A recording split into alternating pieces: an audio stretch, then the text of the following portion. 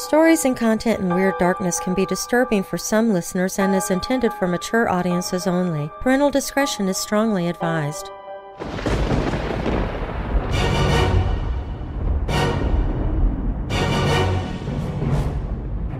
Welcome, Weirdos!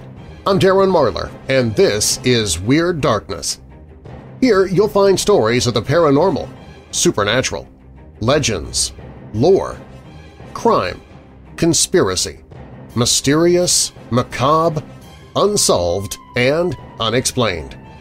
If you're new here, welcome to the show, and if you're listening to the podcast or on YouTube, be sure to subscribe so you don't miss future episodes. If you're already a weirdo, please take a moment and invite someone else to listen too. Recommending Weird Darkness to others helps make it possible for me to keep doing the show. And while you're listening, be sure to check out WeirdDarkness.com, where you can find all of my social media or drop me an email. Coming up in this episode.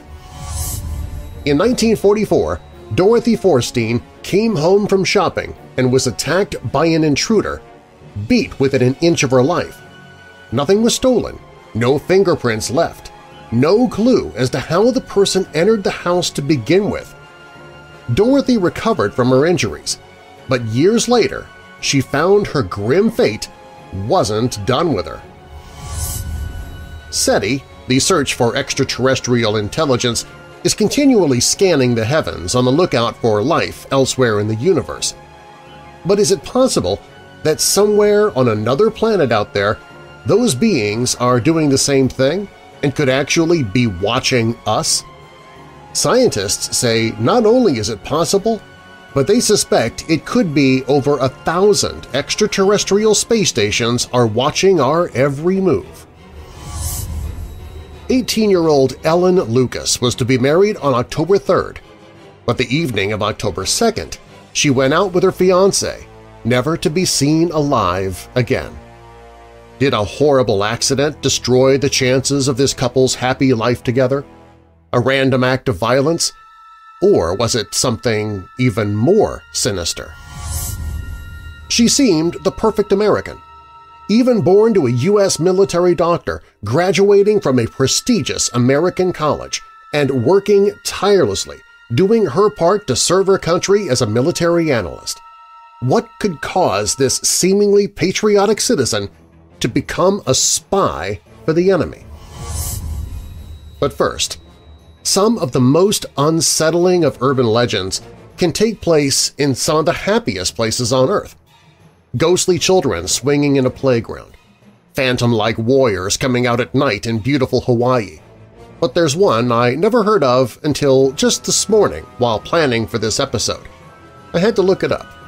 It has to do with a boy, a theme park, and a man with horns. We begin with that story. Now, bolt your doors, lock your windows, turn off your lights, and come with me into the Weird Darkness.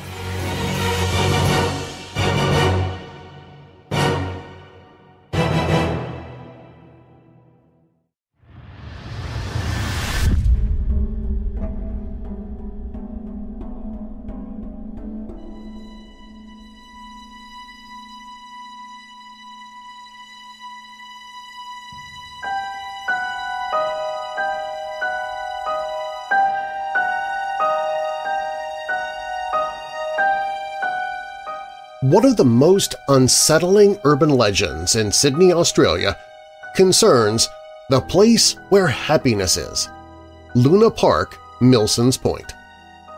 On the 9th of June, Jenny and James Godson were taking their two boys on a family vacation to Sydney. Having already visited Taronga Zoo, they caught the ferry to Circular Quay in order to get to Luna Park at Milsons Point. It was whilst they were there that they encountered a busker, dressed in animal skins and a great horned headdress, and the infamous photo of Damien Godson was snapped. With the horned man's arm around him, it was the last photo that would ever be taken of the boy. Later that night, before leaving Luna Park, the Godsons realized that they had extra ride tickets left and the boys wanted to ride the ghost train with their father. Jenny, for some reason, had a craving for ice cream, and decided to give the ride a pass. Shortly after, when Jenny returned to the ghost train to meet with them, she was confronted with smoke and flames erupting from the ride. Although they tried, firefighters could not adequately combat the fire, in the end having to pump water from Sydney Harbor itself, and 7 people died in the blaze. James Godson and his 2 sons were among the dead. They were found huddled together into a corner of one of the tunnels where they'd been burned alive. Today, there is a plaque and a statue that marks the spot and the lives lost. But that's not where the story ends. It's where the urban legend begins. Questions began to arise about the fire and how it started. Claims that ranged from sabotage to faulty wiring, although it was demonstrated that the ride's wiring was not the source of ignition. Some, including his niece, say that the owner of the park at the time, Abe Saffron, started the fire deliberately. But why? Some of the theories are that he owned several organizations in Sydney, a large amount of money, and was looking to claim insurance from the event, not expecting anyone to actually be in the ride at such a time of night. He was charged with criminal negligence, though for failing to follow through with a variety of safety recommendations regarding the ride, not causing the fire to occur in the first place. What is perhaps the most interesting theory revolves around the last photo that was taken of Damien Godson before he was tragically burnt alive. The picture of the Horned Man. People have drawn startling similarities between what occurred on the night of the 9th of June and ancient rituals of child sacrifice to the Canaanite god Moloch. Although most dismiss this as piffle-paffle, the similarities between what occurred and Canaanite ritual sacrifice seem to feed the flames of conspiracy. It was said that children would be led into a large kiln with a single entrance, then burnt alive inside. Eerily enough, of the 7 victims of the fire, 6 were children, albeit the disaster struck at a theme park. So was it coincidence that children happened to be involved? Or was the placement of the fire chosen deliberately? Not only that, but the busker himself was dressed in cowhide and horns, reminiscent of the bullhead of Moloch. Coincidence? Even now, people who live near the park have reported hearing the blood-curdling screams of children and smelt the stench of burning plastic, even though the night is clear and the park is closed. Maybe they never left the ride at all.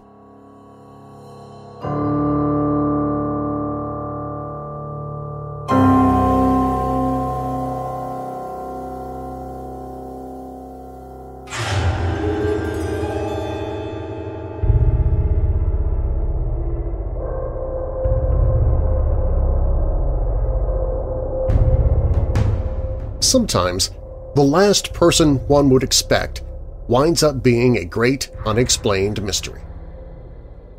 Our story here begins in 1944 with an otherwise unassuming and well-liked housewife and mother of 3 by the name of Dorothy Cooper Forstein, who lived in Philadelphia, Pennsylvania with her husband, Magistrate Jules Forstein, who had brought to their marriage 2 children he'd had with his previous wife. She also had an infant son with Jules, and by all accounts Dorothy was quite happily married and had no known problems with anyone around her whatsoever. Dorothy would have been by all appearances to have been just another upper-middle-class housewife, and there would have been no reason to suspect that she was going to go on to become the center of one of the strangest vanishings there is. On the evening in January of 1944, Dorothy dropped her 3 children off at a friend's house and went off to do some shopping. She came home at around nightfall, and nothing seemed to be amiss at all as she let herself into her home and began to unload her groceries. Considering that this was a very safe neighborhood with no crime, there would have been no reason for her to even suspect that she was in any danger at all. Unfortunately for her, she was not as alone as she had thought, and from the shadows crept the form of a menacing stranger who proceeded to pounce upon her and begin to savagely beat her. At some point in the melee, a phone was knocked from the wall and the operator on the other end heard the struggle and alerted police. When authorities arrived, they found Dorothy Forstein crumpled, unconscious upon the floor, and she was found to have suffered serious injuries, including a broken jaw and nose and a fractured shoulder, as well as a concussion and myriad scrapes, scratches, and bruises. When she was questioned on the attack, she was unable to give any description of her assailant, as it had been too dark and she had not gotten a good look at him, as she was ruthlessly beaten to within an inch of her life. It would be found that, oddly, nothing at all had been stolen from the house, and there were no fingerprints of the mysterious trespasser to be found anywhere. Nor was there any evidence as to how the intruder had gotten into the house to begin with, leaving authorities quite baffled as to what was going on. The best anyone could come up with was that it may have been carried out by a person with a grudge against her magistrate husband, but no one had any real clue. There were no suspects, and no arrests were ever made. Indeed, it is still unknown if this assault has anything to do with what would happen next. A few years went by, and although Dorothy recovered physically, both her and her husband were still considerably troubled and shaken by the unsolved crime. They'd never really gotten quite back to normal, but things were about to take a turn for the bizarre and make their paranoia justified. On the night of October 18, 1949, Jules Forstein was away on business for the evening, leaving Dorothy at home with her two youngest children, as her then 19-year-old oldest daughter was out with friends. During this time, the evening was allegedly quiet and uneventful, and the neighbor would even later say that she had spoken with Dorothy on the phone and that nothing at all had seemed strange. At around 11:30 p.m., Jules came home to find quite a sight awaiting him. The house at first seemed to be empty, and he could not fathom where his family could have got off to at that hour. Going upstairs, he would find his two youngest children hiding in their bedroom, cowering in fear from some unseen threat. When asked what had scared them so badly, they allegedly could only say, "Mommy's gone," over and over again. When they calmed down, they would allegedly tell a very curious series of events indeed. According to the 9-year-old daughter Marcy, they'd heard a noise, and when she had looked to see what it was, there'd been a stranger wearing a brown peaked cap and a brown jacket carrying their mother's unconscious body over his shoulder down the stairs. The girl claimed that she'd asked the man what he was doing and that he'd simply kindly patted her on the shoulder and calmly told her, "Go back to sleep, little one. Your mommy has been sick, but she will be all right now." After that, he had continued on his way down the stairs and out of the house, oddly making sure to lock the door behind him. It would be the last time anyone would ever see Dorothy Forstein again. Most surprisingly, this had apparently all happened only 15 minutes before Jules had arrived at home, but there was no sign at all of where the man and Dorothy had gone. There was a massive search carried out for the missing Dorothy Forstein, with police checking all over Philadelphia, including hospitals, nursing homes, and even morgues, all to no avail. Philadelphia Police Captain James Kelly of Philadelphia's Detective Bureau sent out 10,000 notices to police departments and institutions all over the country, but no trace was discovered. No sign of either her or her alleged captor has ever been found, and indeed it is not even clear as to how accurate Marcy's accounts of events is. In the end, we are no closer to figuring out what happened to her than we were back in 1949, and it looks to be a disappearance that will never be solved. Oddly, there have been some strange little details surrounding the mysterious case in the years since. One is that while the case was very widely covered in the news at the time, the story quickly went out of circulation and was sort of swept under the carpet. From around a week, it was all over the news, then nothing. Currently, there's very little information to be found on such a weird case, which seems odd to say the least. There's also the rather bizarre claim that articles written on the case seem to be shut down by Forstein's own family, which was claimed by author and researcher Troy Taylor, who said of the drop-off, the radar and subsequent cover-up of the Forstein case thus: "For decades, no further word of Dorothy Forstein appeared in print. Then, in 2003, I featured the story of Dorothy Forstein on my website, and soon after I received a letter from an attorney from the Forstein family asking if the story could be removed. The letter was not threatening, it merely made an appeal for the privacy of the family members and asked if I would consider removing it out of consideration for their grief. I agreed to do so, and I later learned that several sites that had also featured my article on the disappearance had received a similar letter. Why the secrecy about a 50-year-old disappearance? No one could say, and to this day no one is talking." This is one part of the mystery that seems to be almost as intriguing as the case itself. Why would someone want to suppress this story after so many decades? And is it even someone who is really in the family at all? Is there some sort of cover-up going on, and if so, why? It's hard to say, but if this episode suddenly disappears, you know where to look. It, at the very least, adds a new sheen of the weird to an already strange case. In the end, the case of Dorothy Forstein is a curious one that is hard to really unravel. Why did she disappear? And who took her? Was it the same person who attacked her years prior? Where did she go, and was the child's account true?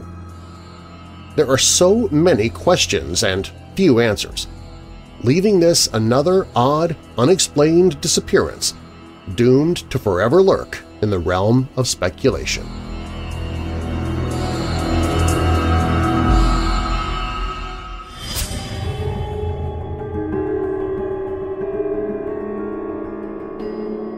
When Weird Darkness returns, scientists say it's possible over 1,000 extraterrestrial space stations are watching us right now.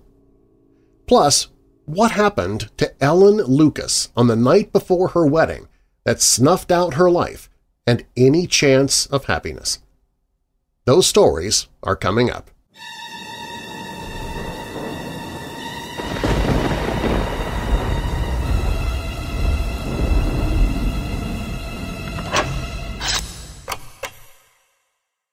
Ooh, here it comes, my favorite part.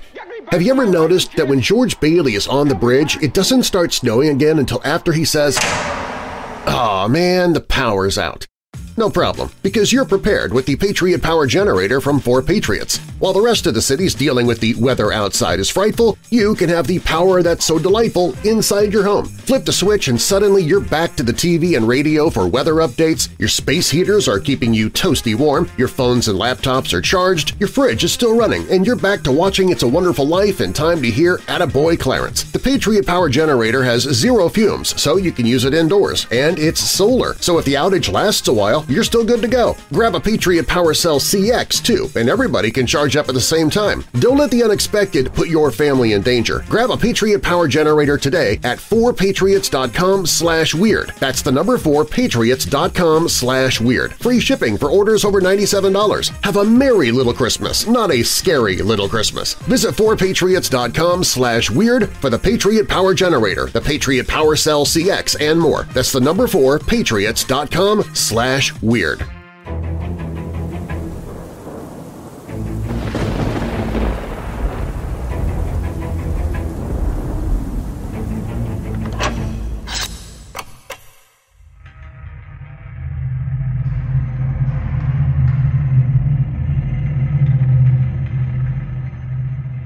Many of us watch the night skies and wonder if anyone is out there. Are extraterrestrials on distant planets curious about us humans? Could they be looking for traces of other alien civilizations in the same way we look for evidence of their existence? Scientists say there can be over 1,000 extraterrestrial space stations watching us right now without our knowledge, of course. How is it possible? And how did researchers come up with these numbers? In a paper, Which Stars Can See Earth as a Transiting Exoplanet, published by the monthly notices of the Royal Astronomical Society, scientists discuss which stars can see Earth as a transiting exoplanet. According to Lisa Kaltenegger, Associate Professor of Astronomy in the College of Arts and Sciences and Director of Cornell's Carl Sagan Institute, and Joshua Pepper, Associate Professor of Physics at Lehigh University, scientists have identified 1,004 main sequence stars, similar to our Sun, that might contain Earth-like planets in their own habitable zones, all within about 300 light-years of Earth, and which should be able to detect Earth's chemical traces of life. If observers were out there searching from planets orbiting these stars, they'd be able to see signs of a biosphere in the atmosphere of our pale blue dot. And we can even see some of the brightest of these stars in our night sky without binoculars or telescopes, Kaltenegger said in a statement. As Mike Wall over at Space.com explains, astronomers have found most of the more than 4,000 exoplanets discovered to date with the transit method, which detects the tiny brightness dips caused when an orbiting world crosses its host star's face from the observer's perspective. Soon, researchers will also be able to scan the atmospheres of some nearby transiting planets for potential signs of life. Currently, we really have no clue who is out there, but it's never wrong to speculate, and we may soon have better numbers to consider. As Space.com reports, the new results deal only with stars. Scientists don't know how many planets orbit the 1,004 suns flagged by Kaltenegger and Pepper, let alone how many of these systems host worlds that may be conducive to life as we know it. In order to detect if planets are harboring life, however, scientists must first determine what features indicate that life is or once was present. Over the last decade, astronomers have expended great effort trying to find what traces of simple forms of life, known as biosignatures, might exist elsewhere in the universe. But what if an alien planet hosted intelligent life that built a technological civilization? Could there be techno-signatures that a civilization on another world would create? Could such types of signatures be seen from Earth? And could these techno-signatures be even easier to detect than biosignatures? Extraterrestrial watchers may indeed be out there, but it's possible they do not wish to have any contact with humans.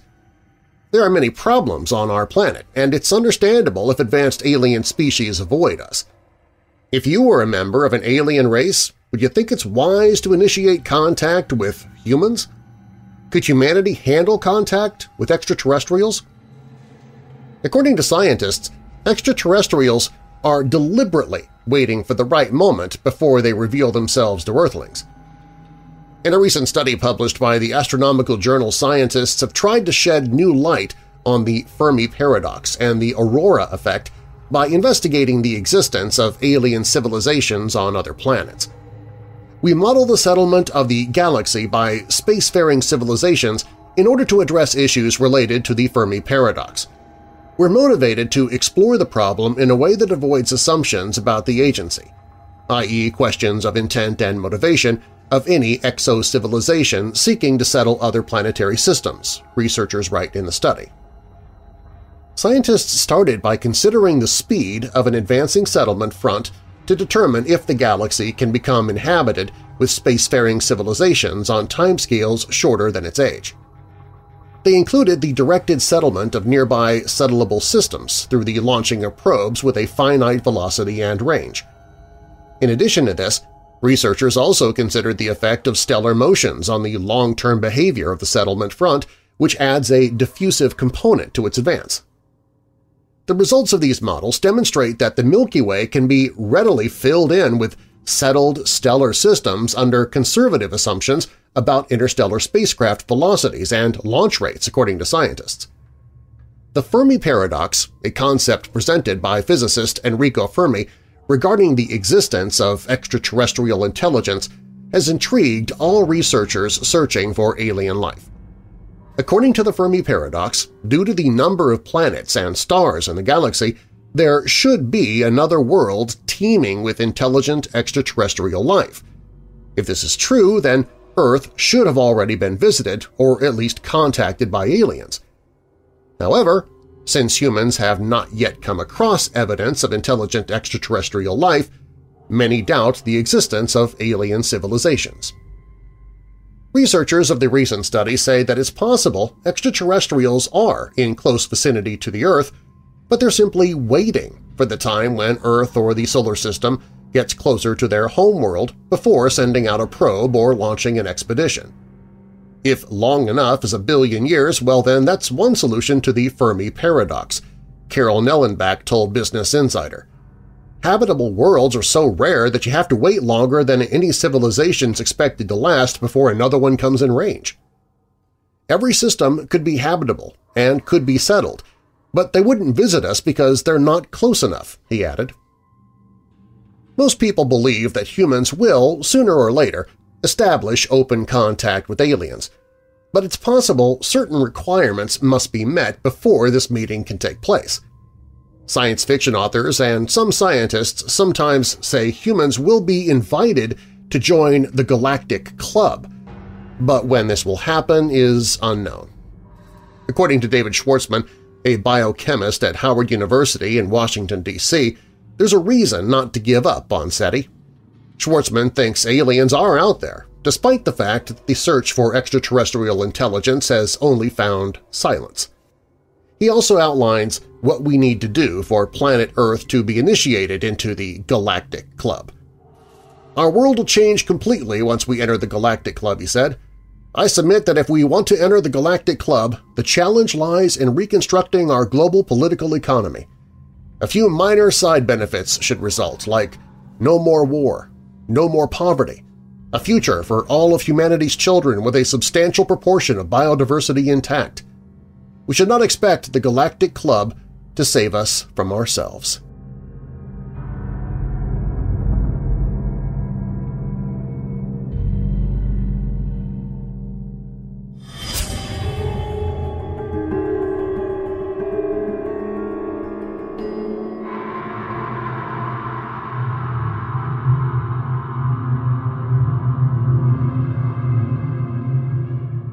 Ellen Lucas of Bridgeport, Connecticut, was to be married on October 3, 1874.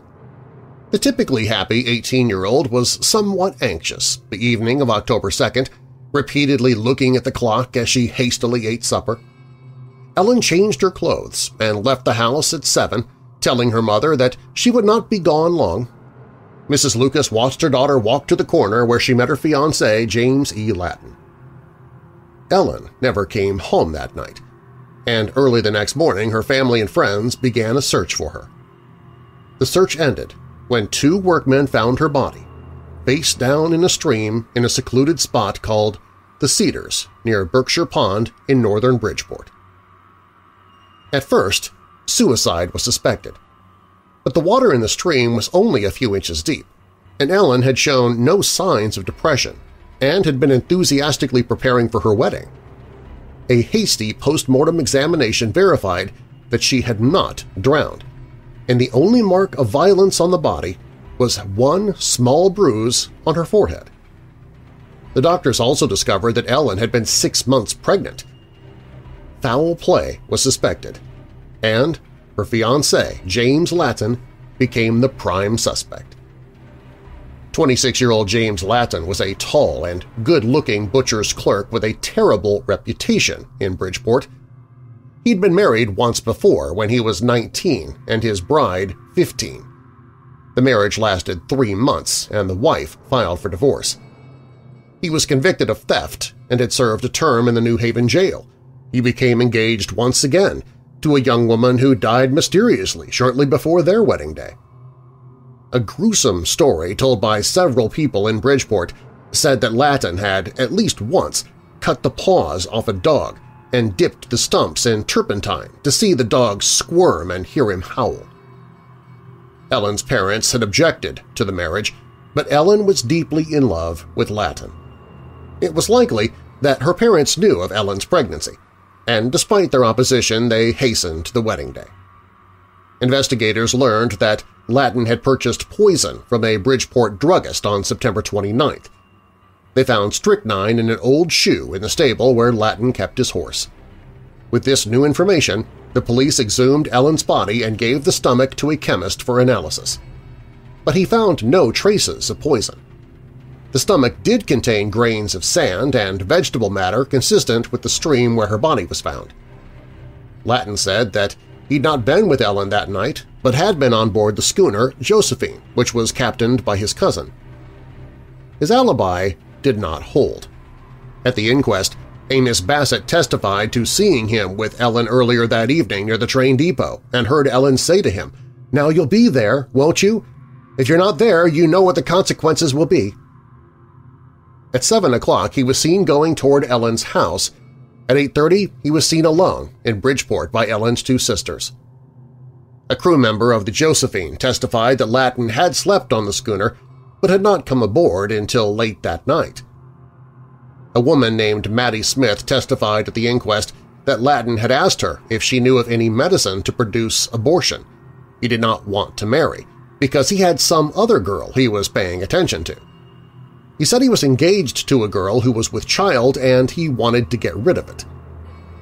Though the cause of death was still unknown, the coroner's jury ruled that Ellen Lucas had died by violence at the hands of James E. Latin. The murder generated great excitement in Bridgeport, and it was reported that the murder scene was visited by hundreds of people daily. When the trial began on February 23rd, crowds gathered early at the courthouse. By 10 a.m., the courtroom, as well as halls and stairways, were packed with spectators. The sheriff barred the front door with 2 long ladders to prevent any more from entering, and detailed 2 extra police officers to maintain order in the hallways. Believing that a fair jury trial in Bridgeport was impossible, Latin's attorneys took advantage of a statute recently adopted in Connecticut and elected to be tried by 2 judges instead of a jury. The trial heard by Judges Beardsley and Sanford went on for 2 weeks. After the final arguments, the judges deliberated and returned a verdict of second-degree murder. Judge Sanford explained their reasoning in great detail. While the judges were satisfied that Latin killed Ellen Lucas, the circumstantial evidence did not meet the standard of proof required for first-degree murder. They sentenced James E. Latin to state prison for the term of his natural life. The Sanford advocate summarized the crime this way. The details of this diabolical crime place Latin in the light of a merciless brute who, feigning love, a commodity of which his soul is incapable, to this unfortunate girl, gaining her confidence and having accomplished his unholy purposes, enticed her in the midst of her trials to an out-of-the-way ravine and deliberately took her life, committing a double murder.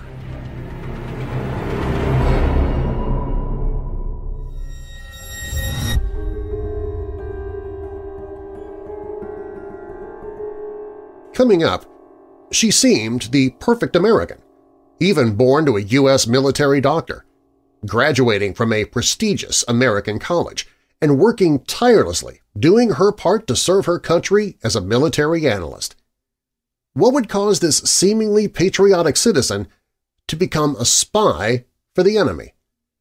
The story of Havana Ana, when Weird Darkness returns.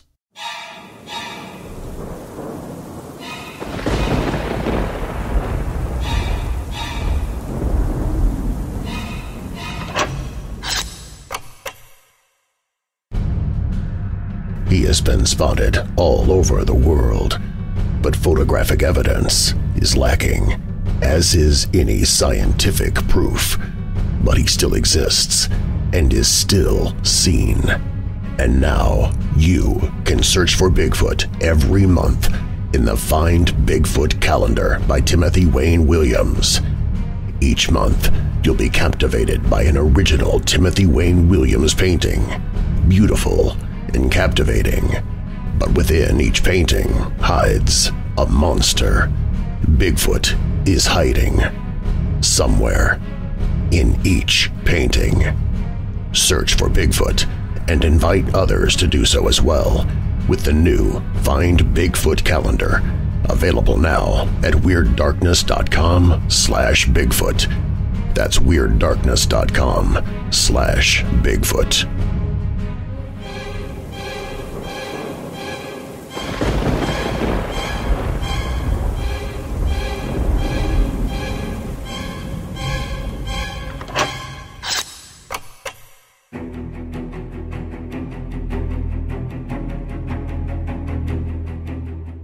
fictional world of espionage will often depict James Bond or Jason Bourne fighting off a gang of hulking goons before scaling a skyscraper and then driving a sports car off a bridge.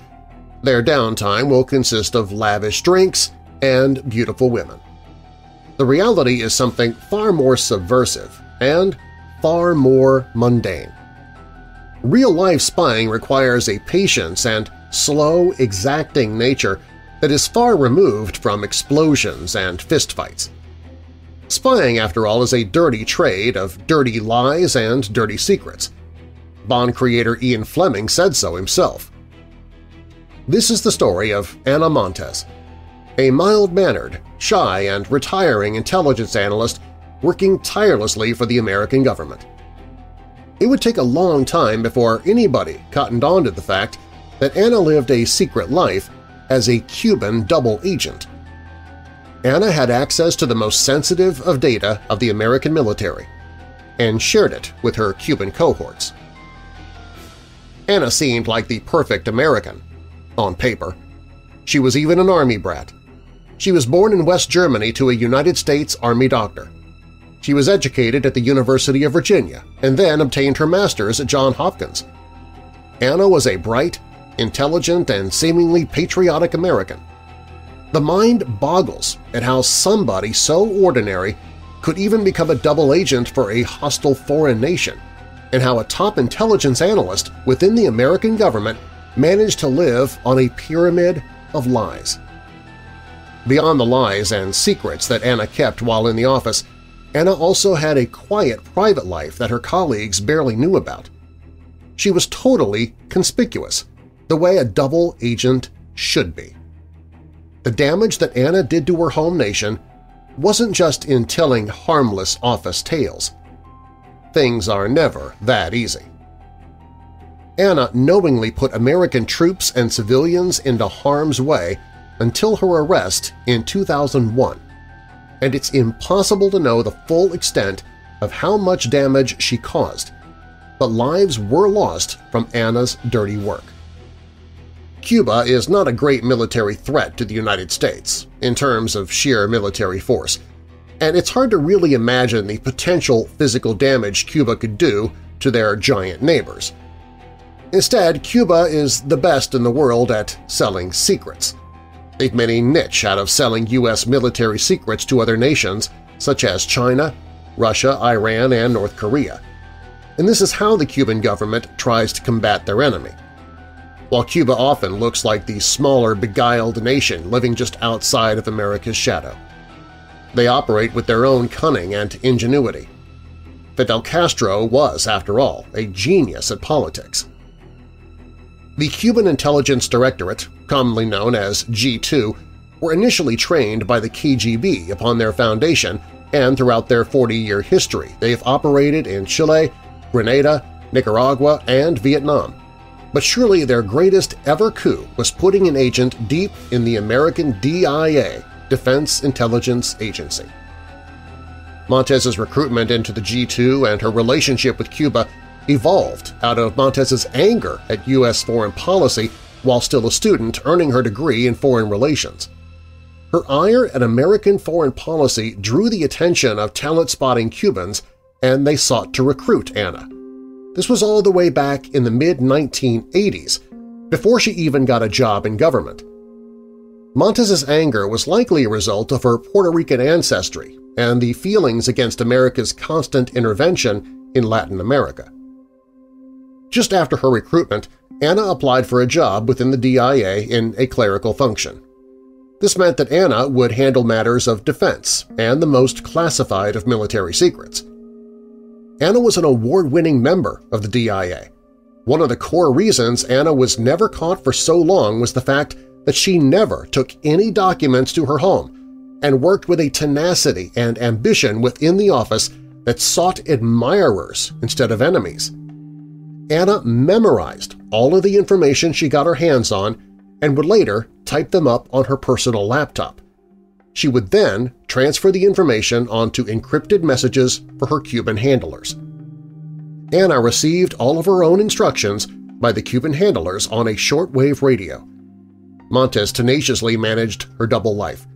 A rising star in both Washington and Havana, with Fidel himself having been aware of Montes, she was a prefect analyst by day, and at night she was frantically typing up the memorized messages to Havana.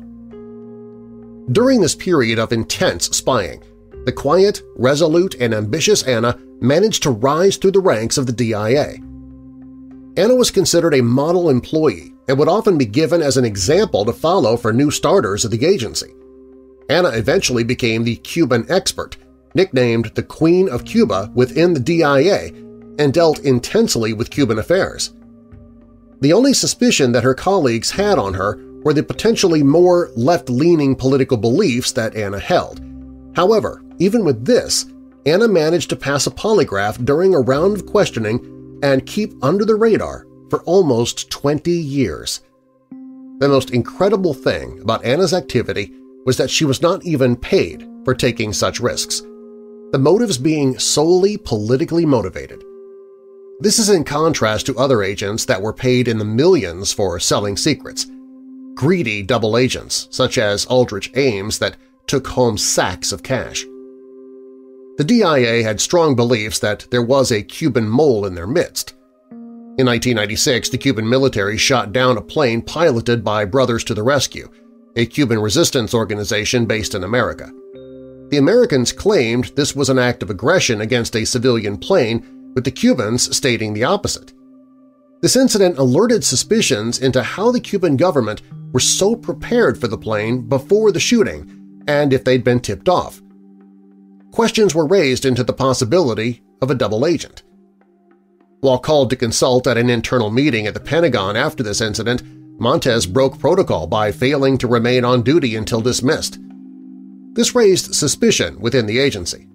Scott Carmichael was an investigator that took an immediate reaction to Ana, and soon others were alerted. Was her sparkling record just too good to be true? What about the trips Ana made to Guantanamo Bay? Why was Ana always so willing to go to Cuba? Counterintelligence Officer Scott Carmichael said, "After meeting Ana and carrying out a search for all DIA employees and potential moles, the moment I saw her name, I knew." The gut reaction that any intelligence agent will tell you overwhelms the facts and evidence and proof they may have at the time. The instincts you hone over years and years of talking to people. You just know. Carmichael was positive he had his woman after profiling Ana. The FBI soon joined forces with the DIA to actually catch Montes in the act of spying. The two agencies tapped her phones, staked her out. They followed Ana intensely, and they noticed her patterns. For 4 years. They found the payphones around Washington, D.C. where Ana was stopping to make calls, and traced the numbers to pagers in New York which were linked to suspected Cuban agents. The most ingenious sting of all was to set up an urgent meeting at work with Ana during which they could access and search her purse, which she left at her desk. It was inside her purse that they found encrypted notes that Montes was passing to her handlers. From 1985 until 2001, Ana Montes had managed to live a double life of working in the higher echelons of national defense and for the Cuban government at the same time. Ana Montes was arrested just 10 days after 9/11. It is impossible to really know the full extent of Ana's spying, and in 16 years you can never find out all of the state secrets that she managed to sell. Perhaps Ana herself doesn't even know. Ana made a plea bargain in avoidance of the death penalty in a plea agreement with the prosecutors and was then debriefed by the U.S. government. But despite this, it is impossible to know just how much she gave away to an enemy state. Carmichael believes that Montes's secret sharing led directly to the death of an American soldier operating in El Salvador in March of 1987. Montes had only recently visited El Salvador that year and knew the precise location of the camp where Special Forces were operating before being attacked by rebel forces. Once the gig was up, the Cuban government washed their hands of the agent and left her out to dry. Ana was subsequently sentenced to 25 years in prison, a lenient sentence for high treason. Ana may very well be a free woman by the year 2027. This is subject to 5 years probation. Ana's own lawyer, Plato Caceres, said the espionage was a moral crusade against the evils of American imperialism. Ana felt so strongly that the Cubans were subject to American strong-arming for too long. Being a Puerto Rican, it's arguable that the imperialism against her own nation may have lit the fuse of revolt. The fact that somebody who was working completely under the radar of any investigators for such a long time and can climb to the highest ranks of the U.S. defense is an eye-opener for anybody that works in state security. Ana maintained a double life and worked with a Joan of Arc-like commitment that went far beyond money and greed. The mystery remains as to how many other operatives are now, as of the time of my recording this episode, selling the secrets that keep Americans or any other nation safe. After all, Ana Montes wasn't even the most famous Ana to be caught spying against America. There would later be the Russian spy, Anna Chapman, caught nearly 10 years later in a major Russian spy ring. It is often the case in geopolitics. The enemies walk amongst us.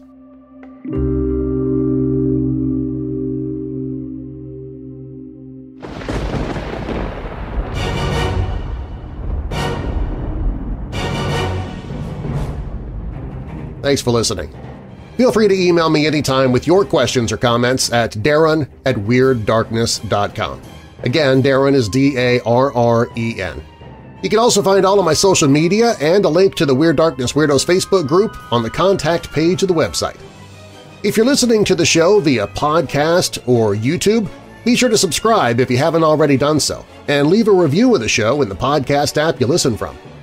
And if you're already a weirdo, please take a moment today and share Weird Darkness with somebody you know who loves paranormal or strange stories, true crime, monsters, or mysteries like you do. Do you have a dark tale to tell of your own? Fact or fiction, click on Tell Your Story on the website and I might use it in a future episode. All stories in Weird Darkness are purported to be true unless stated otherwise, and you can find source links or links to the authors in the show notes. Damien and the Horned Man was written by Jacqueline Vesey Wells for Medium.com. The Disappearance of Dorothy Forstein is by Brent Swancer for Mysterious Universe. Are We Being Watched by Alien Space Stations is by Cynthia McKenzie for Message to Eagle. The Bridgeport Tragedy is by Robert Wilhelm for Murder by Gaslight. And Havana Ana, the Cuban Spy is by Kieran W. for Mystery Confidential. And now that we're coming out of the dark, I'll leave you with a little light. Galatians 5 verse 13. You, my brothers and sisters, were called to be free. But do not use your freedom to indulge the flesh. Rather, serve one another humbly in love. And a final thought. Never apologize for how much love you have to give. Just feel sorry for those who didn't want any of it. I'm Darren Marlar. Thanks for joining me in the Weird Darkness.